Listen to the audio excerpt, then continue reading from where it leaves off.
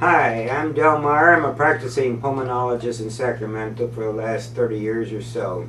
During this time in the treatment of asthma and lung disease, we watch people give themselves inhaler treatments with various things that we use nowadays.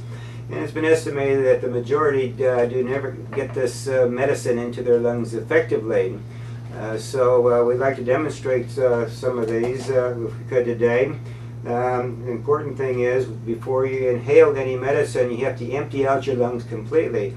So the first thing you have to do is blow out all the air and then put the medicine in there. Suck it into the bottom of your lungs, and then you have to hold it for as long as you can, preferably half a minute or even a minute, to allow the medicine to absorb into the bronchial tubes and relax them and open them up. Most people let it out too fast and it doesn't do them any good.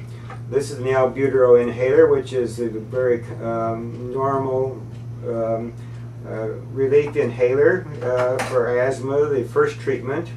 And then we have longer acting inhalers now. We have the Advair inhaler and some of the newer competitors.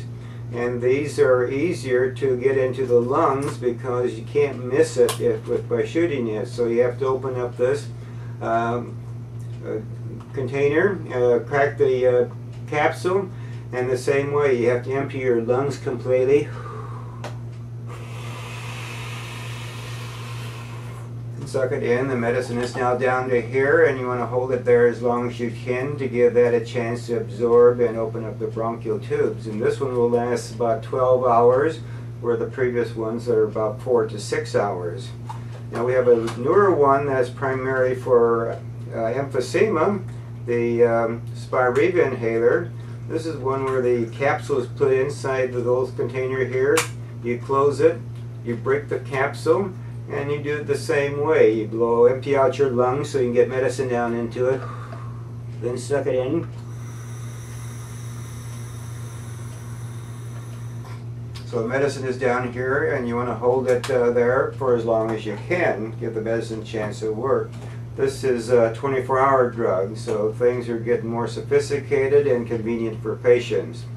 That's basically what I'd like to cover for the day, and we'll be covering more things in YouTube as we go along, and thank you for listening. Stay tuned.